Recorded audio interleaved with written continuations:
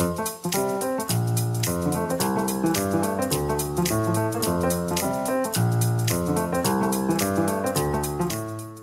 and welcome to the Book Club Review. I'm Kate. I'm Laura, and this is the podcast about book clubs and the books that get you talking. We love a prize, and we love a special episode, and so we're delighted to have an excuse to get together to discuss the 2022 Women's Prize shortlist and its winner, the Book of Form and Emptiness by Ruth Ozeki. For those who don't know, the Women's Prize is the UK's annual book award celebrating and honouring fiction written by women. Key criteria for the prize are accessibility, originality, and excellence in writing. Judges are asked to ignore the reviews, publicity spends, an author's existing reputation in order to choose the novel that inspires them, moves them, makes them think, and that they admire and enjoy. Perhaps no surprise then that many past winners feel like old friends. From last year's Piranesi by Susanna Clarke to Hamnet by Maggie O'Farrell, also known as one of my favourite books of 2020. Then there's Bel Canto by Anne Patchett, On Beauty by Zadie Smith, The Song of Achilles by Madeline Miller, and Half of a Yellow Sun by Chimamanda Ngozi Adichie, to name just a few. Ruth Ozeki joins their ranks this year with the Book of Form and Emptiness, which Judge Chair Marianne Siegert said stood out for its sparkling writing, warmth, intelligence, humour and poignancy. But never mind all that, what did we think? Does it hold up against the competition? It was, after all, a dazzling shortlist of must-reads this year, with Great Circle by Maggie Shipstead, The Island of Missing Trees by Elif Shafak, Sorrow and Bliss by Meg Mason, The Bread the Devil Knead by Lisa Allen Agostini, and The Sentence by Louise Erdrich, also in the running. Keep listening to hear our frank but friendly take on the shortlist, Ozeki's big win, and whether we agree with the judges. Maybe you don't have time to read them all and just want to read one? Leave it to us. We've got you covered. That's all coming up here on the Book Club Review. Kate, shall we confess to listeners that we have tried multiple times now to record this episode? The curse of the Women's Prize. Various things came up and we had to keep pushing back. But you know what? I am so excited for this discussion because I have had the chance to kind of expand what I've read on the shortlist in the interim period. Yes, we were going to be joined by old friends Elizabeth Morris and Sarah Oliver, but sadly various family reasons meant that we couldn't do it. And I just thought, trying to get a group of busy women juggling jobs and families and trying to read and do a podcast, maybe it's always ambitious, but here we are now. You and me, the A-team. Yeah, the originals. Let's get to it. We're going to start with Great Circle by Maggie Shipstead, which is a book that we have talked about at length on the podcast. That's because, one, we really wanted to read it last summer. Two, it cropped up on the Booker Prize shortlist and so featured on episode 104. But for those who are new to Great Circle, here is a short description. From her days as a wild child in Prohibition America to the blitz and glitz of wartime London, from the rugged shores of New Zealand to a lonely ice shelf in Antarctica, Marian Graves is driven by a need for freedom and danger. Determined to live an independent life, she resists the pull of her childhood sweetheart and burns her way through a suite of glamorous lovers. But it is an obsession with flight that consumes her most.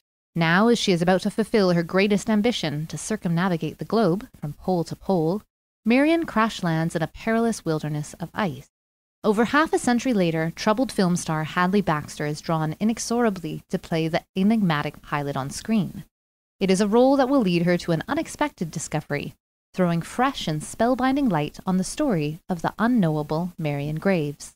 The audiobook of Great Circle is narrated by Cassandra Campbell and Alex McKenna and published by Penguin Audio. Here's a clip. Little America 3, Ross Ice Shelf, Antarctica, March 4th, 1950. Final entry from The Sea, the Sky, the Birds Between, the Lost Logbook of Marian Graves. Published by D. Wenceslas and Sons, New York, 1959. I was born to be a wanderer. I was shaped to the earth like a seabird to a wave. Some birds fly until they die. I have made a promise to myself. My last descent won't be the tumbling, helpless kind, but a sharp gannet plunge. A dive with intent, aimed at something deep in the sea. I'm about to depart. I will try to pull the circle up from below, bringing the end to meet the beginning. I wish the line were a smooth meridian, a perfect taut hoop.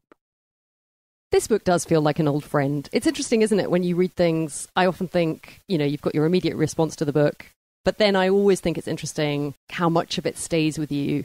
I remember how happily immersed I was in this story and how vividly she creates this character of Marion Graves, and the extra frisson that comes from knowing that this character was inspired by a real-life aviatrix, Jean Batten, who is a New Zealand aviator. She made a number of record-breaking solo flights and flew from England to New Zealand in 1936. These are real women who were really flying back in the day. And I remember vividly the wartime scenes where Graves comes to London and works as a pilot for the Air Force. Women weren't allowed to fly combat, but they were allowed to fly supply missions. And there's just incredibly cinematic scenes of having to navigate through these barrage balloons, and extremely difficult and dangerous, and the lack of support they got because they weren't really taken seriously by the largely male Air Force that they were working with. And so things like that are what really made it. It wasn't just a great story. It was a really powerful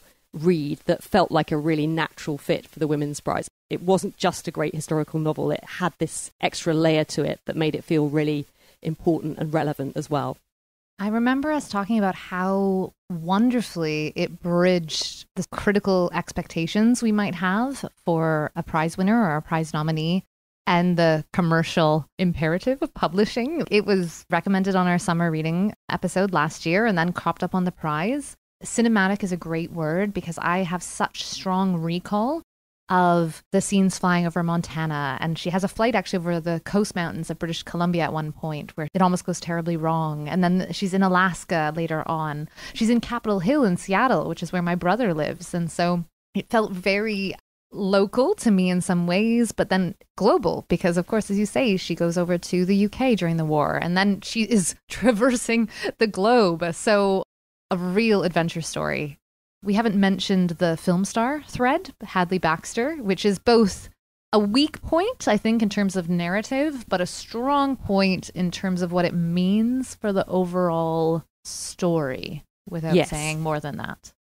Yeah, I think that's absolutely right. And I think the only other thing to say about it is it's quite a long book. I think it's over 600 pages long. But I remember it absolutely fell into that category of books for me where it was long and that was great. When you're really enjoying something, you don't mind that it's long. You actually could be quite happily reading more. And this very much fell into that category for me. So yeah, recommended. Do we need to pass judgment on whether it should have won this award? Or should we hold fire on such things? I think we should try and round them up at the end. Let's have a little look at them all, and then let's see what we feel. And so, moving swiftly on, we come to The Bread the Devil Knead by Lisa Allen Agostini. She's a writer, editor, and stand-up comedian who comes from Trinidad and Tobago. So you were saying, before we started to record, that you have just finished this book? Yeah, this one is the freshest in my mind. And I am currently reading it at 34% on my Kindle. I'm enjoying it a huge amount. Okay, let's tell listeners what it's about. Alethea Lopez is about to turn 40. Fashionable, feisty, and fiercely independent, she manages a downtown boutique. But behind closed doors, she's covering up bruises from her abusive partner and seeking solace in an affair with her boss. When she witnesses a woman murdered by a jealous lover, the reality of her own future comes a little too close to home. Bringing us her truth in an arresting, unsparing Trinidadian voice, Alethea unravels memories repressed since childhood and begins to understand the person she has become. Her next step is to decide the woman she wants to be. The audiobook is published by W.F. Howes and read by the author herself. Here's a clip. When I wake up that morning, oh God, my back and my belly was hurting. But I didn't want to make no noise and wake up Leo, so I bite my lip hard to make sure I didn't bawl out for pain. Slow, I turn on the bed and swing my foot over the side and get up like if his eggs are sitting on, and I feel with my foot for my rubber slippers before I stand up. It was dark in the bedroom. Day clean still a good hour away. I hear the neighbor cock crowing anyway as though he watch break.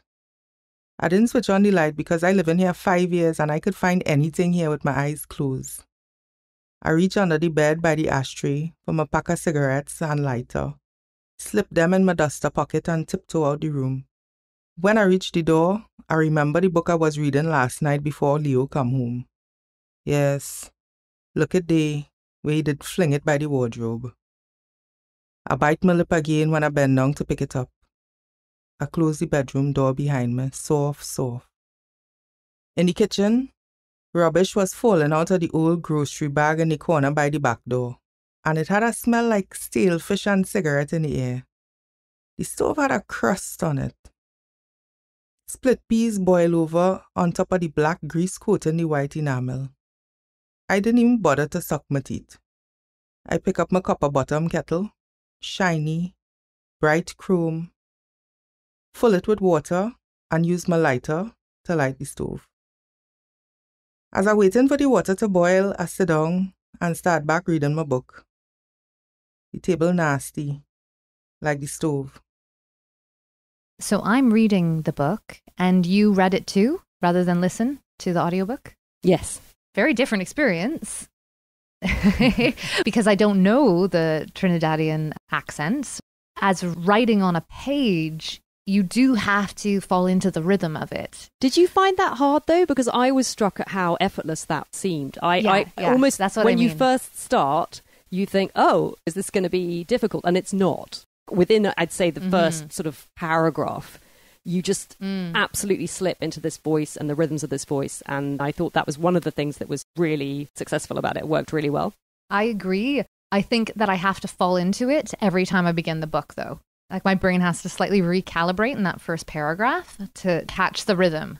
It's worth saying because it is genuinely full of words that I didn't even recognize, but that doesn't stop you understanding it. You absolutely work them out just from the context as you go along. And so often the way things are phrased is unfamiliar, but you absolutely can imagine it. But genuinely, sometimes there are words in there which I don't know what they mean. But it never held me up. It never bothered me. I was really happy just to go with it and the rhythm of it and enjoying experiencing this voice. This incredibly vivid main character who you really root for. I think this is a really interesting contrast to the Sherry Jones book, How the One-Armed Sister Sweeps Her House, which was on the shortlist last year, which is set on Barbados. I actually loved it, but it was quite a difficult read in lots of ways, covering very similar territory to this one in that it dealt with domestic abuse, domestic violence, child abuse. It was a book full of darkness and violence. I think I was slightly the lone voice on that one in that I had listened to the audiobook and I had been so carried along by it, I almost was able to bear the things that happened in it in a way that I think perhaps I remember the others in the discussion weren't and found it really just too grueling. But strangely, with The Bread the Devil Knead, even though in some ways, as I say, it covers very similar territory, it's somehow not dark in the same way. The darkness is there, but there's something very warm about it. And the characters, I think, are where, as the main character is kind of lifted away from this darkness by her relationships with other people. So you as the reader almost are a little bit insulated by it as well. So for a book about domestic violence and incredibly difficult situations, it's a strangely enjoyable and uplifting read. I found it a thumping page-turner. I would almost call it joyful. And yes. Not only is it this incredible introduction to a culture I am unfamiliar with, Trinidad and Tobago, I feel like she is changing how I understand domestic violence. Alethea is so intelligent and self-aware. I'm still early on, but, she understands her situation and she doesn't even justify it necessarily. But there's a confession. This isn't a spoiler. She shows one of her colleagues these horrible bruises across her stomach from a beating, a savage beatings, I think, between Christmas and New Year from her partner. And she, out of character, shows them to her coworker, and her coworker essentially bursts into tears. She's so devastated. And from then on, her coworker is trying to talk to her about this. And she asks, I think, the question that is the default: why don't you leave him? And Alethea so eloquently turns it back and says, why doesn't anyone ever ask, why don't men stop beating women? Why is it always back on the women? And she's just so lucid. I agree. Such a page turner. It's really good. It's so pleasing because it is so beautifully sustained all the way through as well. It never dips. She holds these characters. She holds the action. She holds a quite complicated plot with quite a few big reveals as you go along and flipping back and forth in time, and it all just comes together. And the other thing that's just a nice little note to this book, which is common to most, I think, of the books on the shortlist this year, is a reference to books and reading. So one of the things that is salvation, in a very quiet way, it's not dwelt on too much, is the main character's love of reading. What's lovely about it that all readers will recognise is that it's something that's really she does for herself alone. It's her own personal, private escape thing that she does, and you feel happy for her as a reader knowing that at least books are there for her. So yeah, it's wonderful. That sets up the stakes quite high, I think, in terms of our favourites. Kate read and loved the next book, Sorrow and Bliss by Meg Mason, last year. And so I was very excited to have an excuse to dig into it. Here's what they say about it. Everyone tells Martha Friel she is clever and beautiful, a brilliant writer who has been loved every day of her adult life by one man, her husband Patrick. A gift, her mother once said, not everyone gets. So why is everything broken? Why is Martha on the edge of 40, friendless, practically jobless, and so often sad? And why did Patrick decide to leave? Maybe she just is too sensitive, someone who finds it harder to be alive than most people. Or maybe, as she has long believed, there is something wrong with her, something that broke when a little bomb went off in her brain at 17 and left her changed in a way that no doctor or therapist has ever been able to explain. Forced to return to her childhood home to live with her dysfunctional bohemian parents, but without the help of her devoted, foul-mouthed sister Ingrid, Martha has one last chance to find out whether a life is ever too broken to fix, or whether, maybe, by starting over, she will get to write a better ending for herself. The audiobook is read by Amelia Fox and published by Weidenfeld and Nicholson. Here's a clip. My sister and I still look alike. Our jaws are similarly too square, but according to our mother, we somehow get away with it. Our hair has the same tendency towards straggliness, has generally always been long, and was the same blondish colour until I turned 39 and realised in the morning that I could not stop 40 from coming. In the afternoon, I got it cut to 2 square jaw length, then went home and bleached it with supermarket dye. Ingrid came over while I was doing it and used the rest. Both of us struggled with its upkeep. Ingrid said it would have been less work just to have another baby. I have known since I was young that, although we are so similar, people think Ingrid is more beautiful than I am. I told my father once, he said, "They might look at her first, but they'll want to look at you for longer." Such a contrast, I think, with The Bread the Devil Need. Martha is in London. She is not from a wealthy background, but her aunt is extraordinarily wealthy, so she spends a lot of time in Belgravia, and her eccentric artistic family are known in cultural circles in London. She herself is very beautiful, obviously incredibly witty. She just falls into a job at Vogue at one point, straight out of college, and I was like, really? Really? Like, those are hard to get. But so desperately unhappy at moments in her life.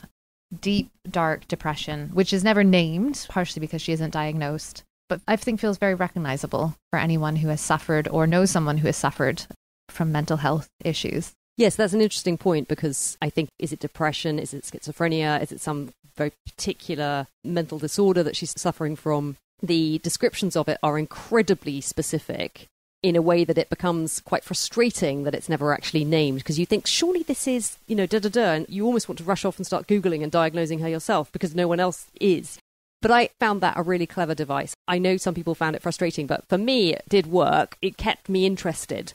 And I liked the fact that although the character in Sorrow and Bliss is suffering from this one quite specific condition, in fact, because you don't know, it really then makes you consider all people who are struck down by something that they can't understand or explain or deal with, and it wasn't their fault. No one asks for this to happen to them. And I thought it was a really interesting way of evoking empathy and an understanding of what different people are going through at different times in their lives. I really enjoyed reading this book. I am slightly on the fence. Oh, I'm giving it away, but I'm slightly on the fence in terms of how I feel about it after the fact. I actually recommended it to my sister-in-law because I saw it on a shelf at the bookshop when we were on a holiday, but I'm slightly apprehensive about whether or not it will land with her. It has great humor, right? Yeah. I'd never laughed out loud, but I appreciated this dry wit throughout the entire novel.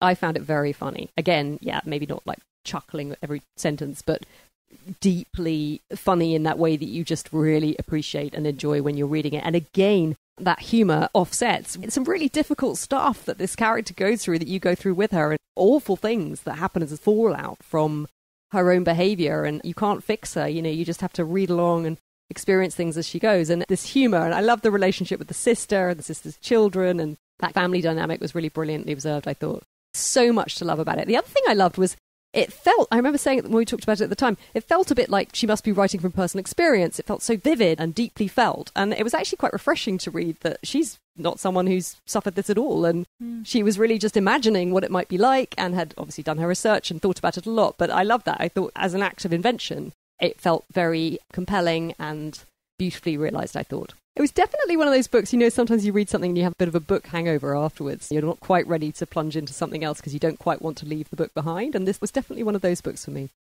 Interesting. On to the next book, which is The Island of Missing Trees by Elif Shafak. She is a well-known name in the UK and Turkey as the successful writer of 19 works and counting.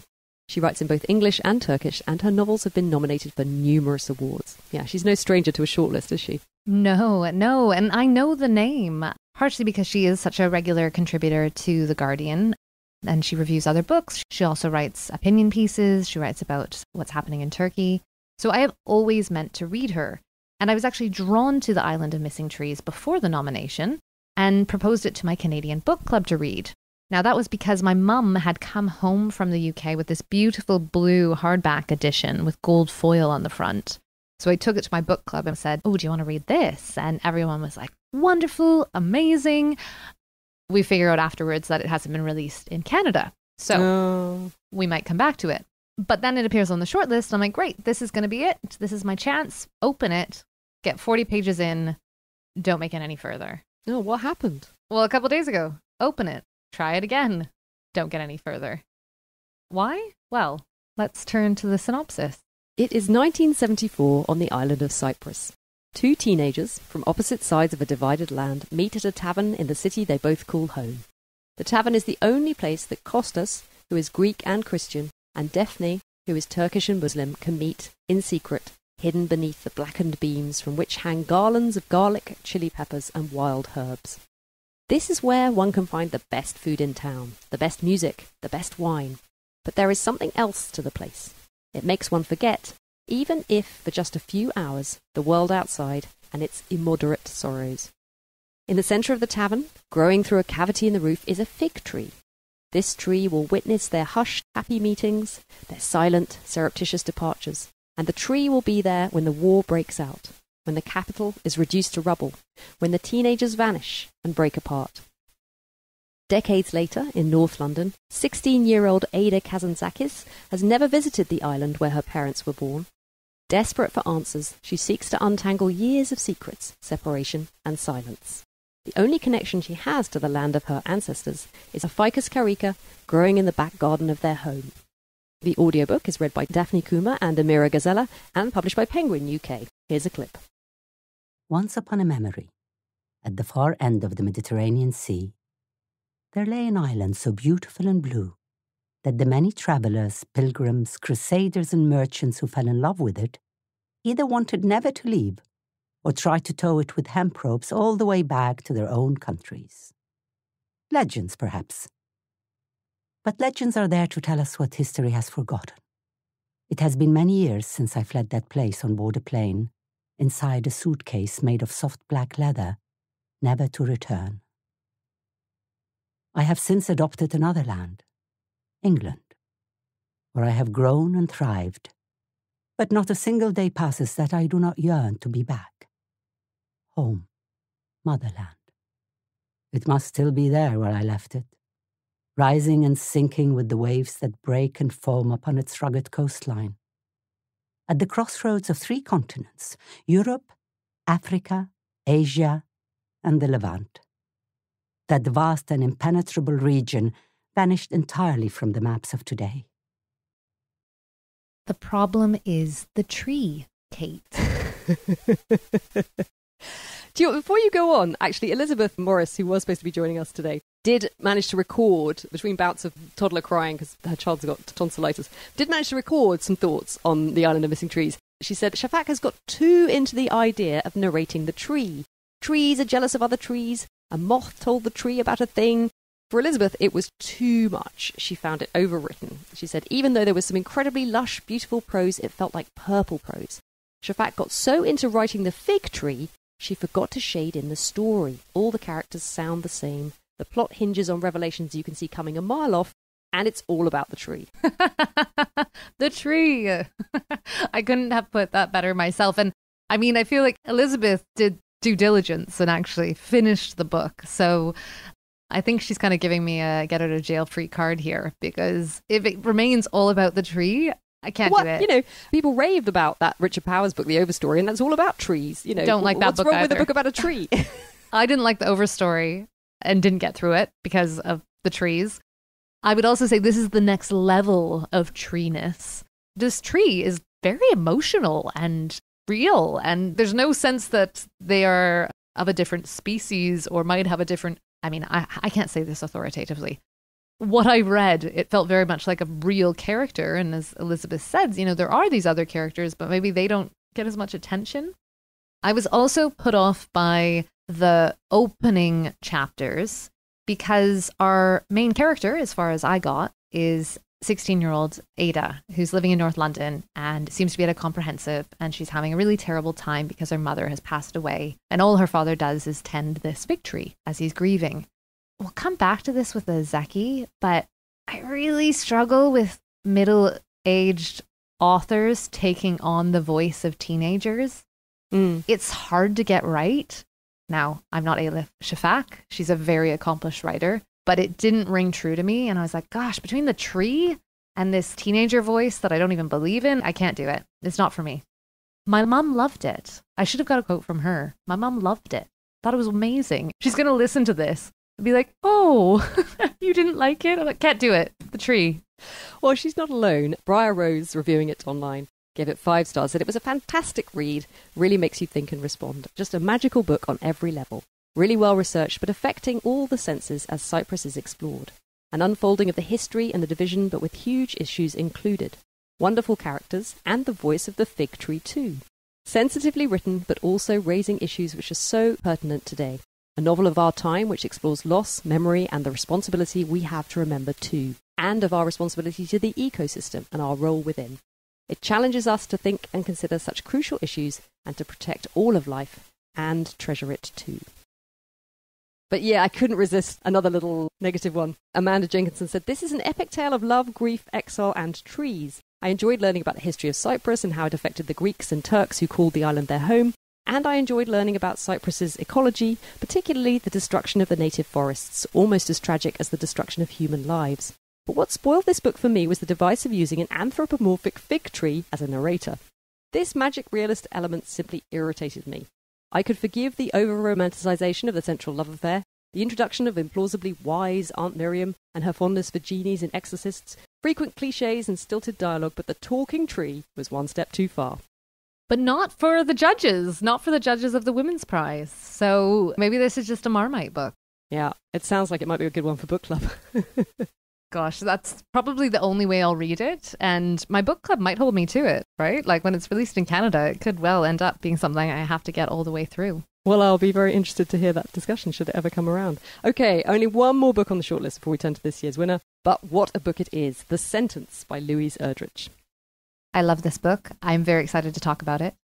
But first, what is it about? Louise Erdrich's latest novel, The Sentence, asks what we owe to the living, the dead, to the reader, and to the book. A small independent bookstore in Minneapolis is haunted from November 2019 to November 2020 by the store's most annoying customer. Flora dies on All Souls Day, but she simply won't leave the store. Tuki, who has landed a job selling books after years of incarceration that she survived by reading with murderous attention, must solve the mystery of this haunting while at the same time trying to understand all that occurs in Minneapolis during a year of grief, astonishment, isolation, and furious reckoning.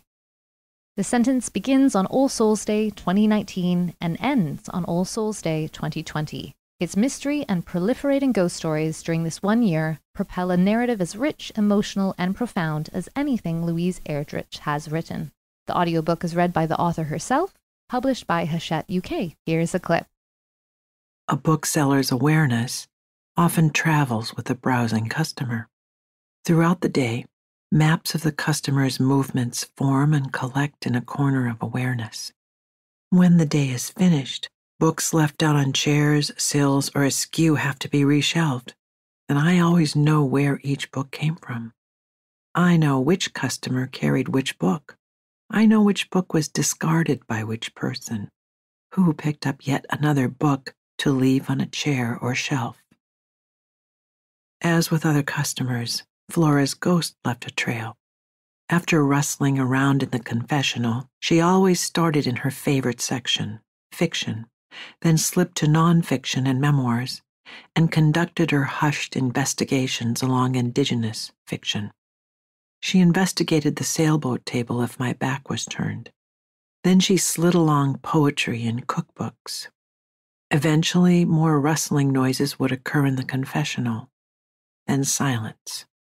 Flora had been an extremely devout Catholic, and maybe the confessional, now labeled a forgiveness booth, gave her comfort. Yeah, it's interesting to hear Louise Erdrich's voice there. I didn't know anything about her. So this book was a really exciting introduction in a way to this author that owns a bookstore in America and has written all these other books and I guess is quite well known over there. So it just felt like, oh, someone I just missed, you know? You posted about the book on Instagram and said something similar. My mum was like, how does Kate not know of Louise Erdrich? Like, she's a big deal. Like, I believe she's won the Pulitzer Prize. You know, she has. But like you, I don't think she has had much of a profile in the UK. She certainly hasn't been on my radar. Where to start? Yeah. It's interesting because there's a lot going on in this book. On the one hand, you've got this almost crime caper that it starts out with, which gives you then the setup for where Tuki ends up. She's done time in prison and she's come out the other side and she then gets this job working in a bookstore. You're happy for her that she's found that and she carries on working there throughout the rest of the book. So you've got the setup that gets her to where she is and then you've got some backstory about how you understand about her character and why she is the way she is. She's then working in this bookstore. So there's this other thread about the bookstore and almost like bookshop culture, book references. It's very knowing about all that. That is very enjoyable if you are someone who reads widely, because you're going to hear all these references to books that are not explained. They're just dropped in passing. And if you have read them or you're familiar with that author, all of that is going to really resonate with you and it's very enjoyable. At the same time, much as I loved it, I found it a bit cliquey and annoying. Sometimes bookshops can be a bit like know-it-all. You know what I mean? It's like a bit, you know, it almost felt a little bit like I wasn't quite sure I wanted to be that complicit in it, even as I was totally enjoying it. But Kate, it was totally justified because she's talking about books with book buyers in a bookshop. Absolutely. We're looking for recommendations. Yeah. So, no, it all belongs there. Yes. Then what happens is that other themes start to appear. So then COVID becomes a thing, lockdown, and Tuki's experience of that with her family, the riots after the killing of George Floyd. The bookstore is in Minneapolis, and I hadn't actually put two and two together, but of course that's where that event happened, and so there was rioting and disruption, and reading it from Tuki's point of view as someone who lives there, and obviously Erdrich herself, I'm guessing, experienced this. It really was a very scary breakdown of law and order in a way that really resonates through the pages of the book. The other major theme running through this book is this idea of contemporary Native American culture, and they are also marginalized, and there are lots of issues to do with appropriation of that culture. One of the characters believes that she has Native American ancestry. And one of the characters? There's a thread about that. Well, and then what should we also say about that character? I think we can say she's our ghost. So then one of the customers of the bookstore dies and then comes back to haunt Tuki. And so this bookstore has this ghost. So there's this other thread about this haunting. And I thought it's all dealt with, the whole ghost thing, with quite a light touch. But I also felt, we talked about this before, you and me, with any form of horror, there was a couple of moments where I was really like, whoa, this is way too chilling for me. There's a scene where Tookie has to go to the bookstore on her own at night, and there's just like, the ghost is there. There's one point where they're both reaching for the lights, and I was like, get out of there. It was really slightly out of my... And I was a bit like, hang on a minute, not sure I signed up for this.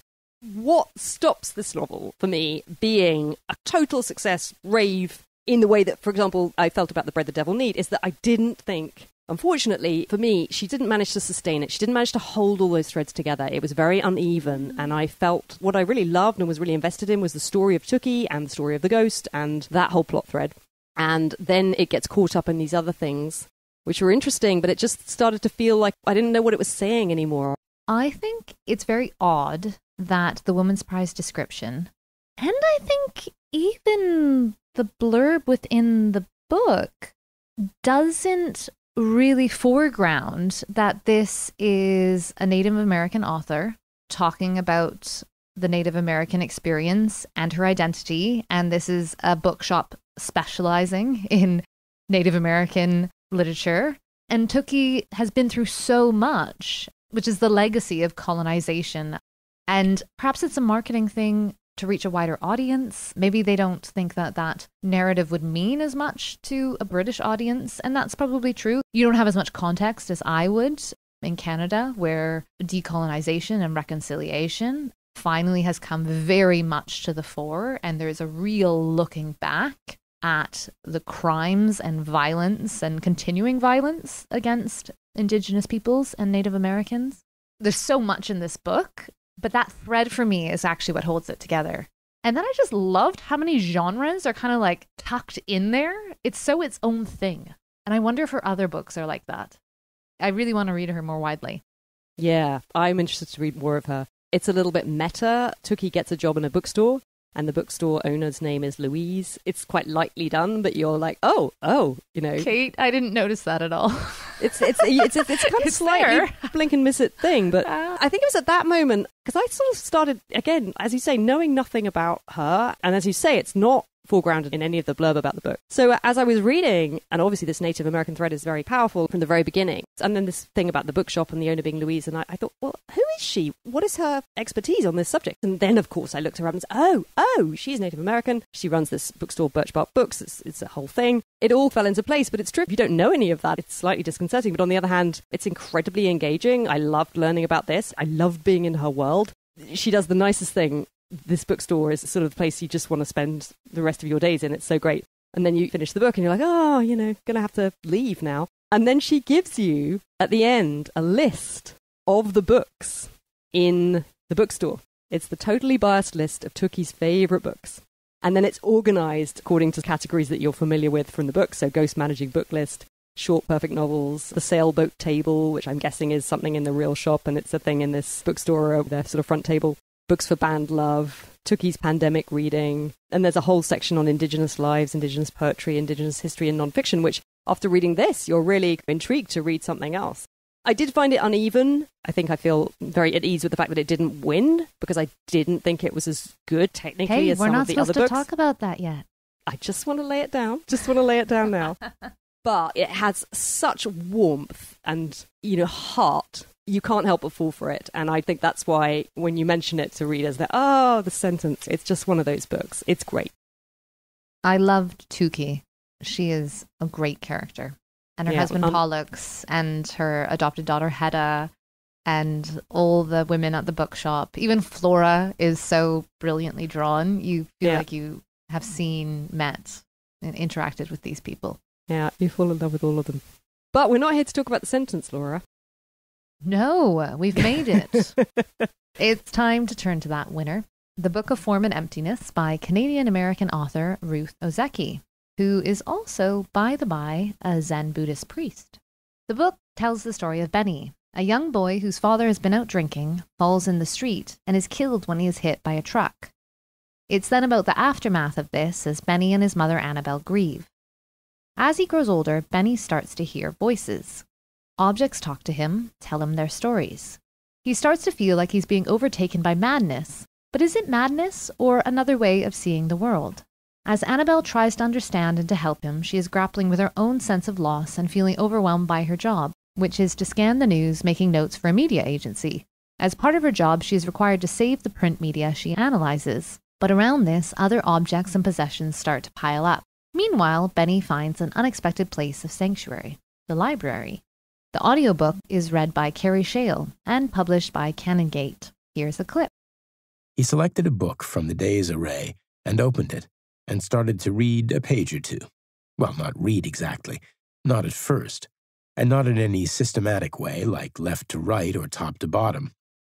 His was not the steady grazing of the methodical cow, but rather more like the browsing of a deer in the springtime, when the leaves are tender and young, a nibble here, a nibble there.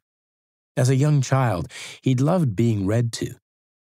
But then, when he got older, he started playing video games and never acquired the habit of reading whole books by himself from cover to cover.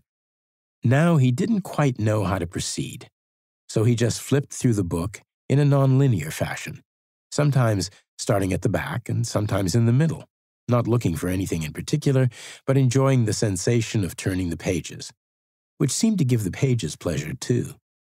It didn't take long for the words to start to draw him in with their meanings, and he found that in order to understand what they were trying to say, he needed to go back to the beginnings of sentences, paragraphs, chapters of the book itself. And so he did. A book must start somewhere, he discovered. Starting with the first syllable on the first page, he mouthed the words as he read them, pronouncing them out loud as they combined to form sentences, until he felt as if the words were animating his lips, borrowing his tongue, as they whispered their way into the world. I'm very pleased that you've read this book in full, because I have not. And I want to hear all about it and what you thought of it. And then I will share a tiny little smidgen of my experience. But it holds no weight. No one should really listen to it because it's not fair when you haven't read the full book. Over to you. I loved that quote and that last bit, the words whispering their way into the world. It's another book with a lot going on. This family story is the anchor, this story of this boy, Benny, and his mother, Annabelle. You really root for them, you grieve for them, you care for them deeply. Very quickly, she engages your empathy. Annabelle is trying her best, she really is, but she's overwhelmed by her grief and trying to look after Benny and help him, and also just trying to provide a home for him, and she has to work, and her job is that she's a sort of news media scanner. She's working from home, she's surrounded by banks of computer screens, and her job is to scan all of these different media outlets and make notes and archive the information. So she is being inundated with terrible things from all around the world all the time, basically. And she's trying to manage her family life. And her son is quietly going off the rails. He starts to hear voices, objects that are talking to him. And the objects are very characterful and engaging. I mean, they annoy him no end. He can't hear himself think because he's surrounded by this cacophony of objects telling him things. So the shoes tell him that they want to be worn and they want him to go running in them because that's what shoes are like. The teapot on the shelf says that it wants to be full of tea and wants someone to pour a drink from it because that's what teapots want. Paper remembers the tree that it once was. So it's a book where, even in all of the objects that surround the characters in this story, there's a lot going on. And the book itself, Laura, is indeed, is it not, an object? And so there's this meta-textuality. The book is an object, it's also a conduit for ideas, and then the reader is an active part of that relationship. So you, the reader, become actively engaged in this book. You're referred to it sometimes. The author is in there. When Benny goes to the library and he makes his way up to the ninth floor, there's a lady up there who has dark glasses and grey hair and seems very Ozeki-like, and she is sitting there typing. And I actually marked this passage because I thought it was the most wonderful description of typing. Benny listened to the small, quick sounds of the typing lady's fingers. Earlier, her tapping had sounded like raindrops, but now it sounded more like a flock of starlings lifting from a wheat field and then settling again, blending back into the library's ambient hush. Or maybe not starlings, maybe waves. Maybe the starlings were changing into waves, washing up on the sand and tickling all the pebbles and tiny broken shells before receding again. In and out, waves and starlings, the tapping of fingers on a keyboard, the rustle of a turning page, the exhalations of the stars, punctuated by an occasional snore. Benny heard all these sounds rising and falling, and he knew, too, that they, like the voices he heard, were always there and would always be there, coming and going, somewhere in the background. The writing is something else. The way it's written, in some ways the language is quite... Elizabeth put it quite well when we were talking about it. She said it's quite uncluttered, the prose. And that's very nice because this is a book that is really considering our relationship with objects and the things around us. Another thread that's going on here is there's a whole riff on that Marie Kondo book, The Life-Changing Magic of Tidying Up. And so in this novel, there is a character who is a monk, and she comes to a realization that the Zen understanding of objects and their place in the world could be packaged up, it could be written in book form, and she could help others understand how to harmonize their lives, live in balance with the objects around us, and not feel so overwhelmed by everything. And so in the novel, she writes this book, and this book is very successful. She then is traveling the world. And so there's a way that this all connects up. So, there's a lot going on. And it won. I haven't mentioned Walter Benjamin. Or Benjamin, Walter I think. Benjamin. Exactly. Walter Benjamin, who wrote an essay called Unpacking My Library, which is part of a book called Illuminations, which I found online and read, and I have to say it's very hard going, I thought. He is linking the activity of collecting books to the workings of memory, so it's, again, picking up on this idea of objects and the resonances that they have, and how objects, on one level they're simply objects, but on the other level they are memories, they're feelings, there's a reason why we have the things that we have, usually, and they're all vessels for all of that. One thing I did love about that essay, he also quotes the humorous retort of the French man of letters Anatole France, who, when asked if he had read all the books in his library, quipped, "Not 1/10 of them. I don't suppose you use your Sèvres china every day?" Sèvres being an unusually costly, ornate and highly prized type of porcelain. But so there's that, there's Borges. I don't know about you, I've never read any Borges, but I found a very interesting BBC Culture article, which I found fascinating actually, having read this now. Borges did the ultimate high-low fusion, mixing pulp material, detective stories, sci-fi scenarios with architectural structures and philosophical preoccupations. He loved Buenos Aires, but the world he created in his fiction was essentially a world made out of a library. Ficciones also reflects Borges' original and postmodern approach to books and texts. As he noted in 1941, the composition of vast books is a laborious and impoverishing extravagance. A better course of procedure is to pretend that these books already exist, and then to offer a resume, a commentary. More reasonable, more inept, more indolent, I have preferred to write notes upon imaginary books. And final thought, the World Wide Web, in which all time and space coexist simultaneously, seems as if it were invented by Borges. Take, for example, his famous story, the Elif. Here, the first letter of the Hebrew alphabet becomes the point in time and space that contains all time and everything in the universe. As Borges writes in the story, I saw a small iridescent sphere of almost unbearable brilliance. At first I thought it was revolving. Then I realized that this movement was an illusion created by the dizzying world it bounded. The Alif's diameter was probably little more than an inch. All space was there, actual and undiminished. So, to anybody who's read the Book of Form and Emptiness, instead of that all sounding very complicated and actually you'd be thinking, oh right, yes, okay, I see that. All right. When I read that, I had a real sense of, oh, I see. So she's weaving in all of this. So this idea of books and libraries and high-low fusion sort of rings true. And the Elif is a character in this book, so she's a girl that Benny meets. For much of the time, I was wondering whether she was real. It's another thread. But anyway, so there's this whole idea about this character embodying this principle of everyness, oneness. Another character known as the Bottle Man is quite helpful to Benny, and he is a sort of hobo, a guy in a wheelchair who smells and seems to live at the library. Like Benny at first, you're quite judgmental of that. You just think, oh God, he's not someone you should be hanging around with. Is he safe? And the novel asks you to look at him differently and say, look, this man is a poet and a thinker and a writer. And so he is very helpful to Benny and somehow seems to embody the Walter Benjamin aspect of the story. So yes, perhaps we should come to what this novel is actually trying to do. I think one of the things that it's trying to do, and it does very well, is it's asking us to consider the way that we think about the world. Is someone who hears voices and thinks that the objects are talking to them crazy? Or do they have a different way of viewing the world from the way that we are used to? And should those people be marginalized and punished and ignored? Or should we be trying to consider their point of view. I think it's one of the questions that's raised. You're so invested in Benny and his mother, Annabelle. You know, you really care about them and you really root for them. You're very open to that because you want to understand him and you want to try and help him. The novel, in one way, is exploring that, which I really loved. I thought was great. And then there's the Zen message. Wow, what's going on with us and our objects? You know, this consumerist world that we live in.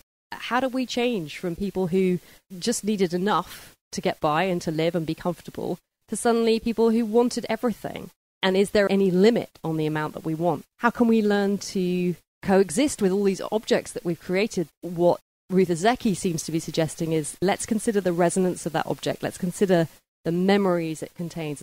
And so it's a really interesting, challenging, thought-provoking book with so many layers. You know, I could talk about this book for about 5 hours and I don't think I'd run out of things to say Please about don't. it. I know, I've got so much to say. I've got 38 pages of notes to get through. But I will say I absolutely loved its twists and turns. Did you? I did. And Oh, again, it's another one where it's a long book. It's 550 pages long. And at one point, probably about 450 pages in, I really had a moment of feeling like, you know, I feel like I'm sensing I'm getting to the end of this book. I could happily go on. I would happily have followed her for more pages because I found it so interesting where this mind of hers was leading me. And I love that about it. I'm sensing you didn't have the same experience. Similar to Elif Shafak, I want to love Ruth Ozeki. I felt remiss for not having read her. And I picked up, or had recommended to me at a bookshop, A Tale for the Time Being, one of her other novels, I think from a few years back. And I read that, got 200, 300 pages in. I think it's also around 500 pages. And was like, no, I just don't want to go on. And then I started this one, The Book of Form and Emptiness, and I read my 10% sample. All those feelings came flooding back. I don't care. I don't really like her prose style. The main character, well, A Tale for the Time Being, Ruth herself is almost the main character, coming back to metafiction. And she's found this diary of a Japanese schoolgirl that's washed up on the shore of a West Coast Gulf island, you know, not far from where I am right now. And I just thought that, again, kind of similar to Shafak. I was like, I don't think this is what a young Japanese schoolgirl would sound like. And so coming up with against Benny, who's even younger, I think when you first meet him, I was like, oh, is this going to be another teenage narrator written by someone effectively having to research what it might like to be at age right now with those experiences? And honestly, nothing you have said makes me want to read it. But it won. It won. So there must be something there. I thought it had reach and scope that the others lacked. I think Ambition? It did. Yeah. I think it did work, actually. I thought she did hold it all together in a way that I almost was worried at a couple of times that she wouldn't, but it did. I felt a tiny bit let down by the ending. I think that was my only thing. But almost, as I remember saying once about Great Circle, I think I was just sort of sad it had stopped, you know? It's like, okay. I think probably that's there was no praise. way she could have ended it where I wouldn't have been like, oh, we're not going to get some more. I thought one of the things she did brilliantly was that she balanced a really good plotty story with a strong emotional hook that was incredibly readable. It reminded me, for example, of The Goldfinch by Donna Tartt. No way. It did. That teenage character reminded me very much of the boy in that. And Okay, that kind of sense well- of a coming-of-age story and also the grief and the relationship with the parent. All of that I thought was there. That is high praise. That could almost convince me to revisit my existing prejudices and keep going. Almost. But so you've got that going on, and then you've got all these really quite complicated philosophical ideas that she's weaving in there that I thought she did very successfully. It was very cleverly done, I thought. I was slightly uncomfortable with the inclusion of herself in it. When I got to that, I was like, I'm not sure about this, Ruth. Why? It wobbled for me slightly at that point. But overall, a bit like with a Louise Erdrich, there was such warmth and heart to it. I went with it. It took me places, this book. So is this the book that you think should have won? We're here now. Are you happy with this winner? I am. It's the book that I think was the most worthy of the prize. But you know what? If I was going to recommend to people to read one from the shortlist, Yeah. I would actually say read The Bread the Devil Knead. Oh, interesting. I know. Even though Okay. I love the sentence so much, but I thought The Bread the Devil Knead was brilliant. Well, I can't comment on The Book of Form and Emptiness. or The Island of Missing Trees. So they're out of my running. But out of the others that I did read, The Sentence is currently top for me, 100%. But I haven't finished The Bread the Devil Knead, and I am really enjoying it and really excited. So maybe it will pivot to the post at the very end. A great shortlist, I think. Really happy with this list for the Women's Prize. Yeah, agreed. It's such an interesting, varied selection of books, all characterised by some really excellent writing. And hey, all very good discussion books, which we love. Yeah. That's nearly it for this episode. You'll find book titles in the show notes and full descriptions, plus a transcript of this episode on our website. Whether you listened when it comes out, or at some point years in the future, maybe you have thoughts. Perhaps you've got a tree book to recommend to Laura, or a favourite novel from Ruth Ozeki that you think I should read next. There is a place for these, and that's the episode page on our website, where you'll find a comments forum. Please do drop us a line. We love to hear from you. Comments there go straight to our inboxes, and we will reply, so keep in touch. You'll find it all at thebookclubreview.co.uk. That's also where you can sign up for our bi-weekly-ish newsletter, for reviews in between episodes and suggestions of what to read next. You can also follow us on Instagram and Facebook at Book Club Review Podcast, on Twitter at Book Club RBW Pod, or email thebookclubreview@gmail.com. If you like what we do and want to support us, you can rate and review the show on your podcast player. Tell your friends about us and share on social media. It all helps us to find new listeners. But for now, thanks for listening and happy reading.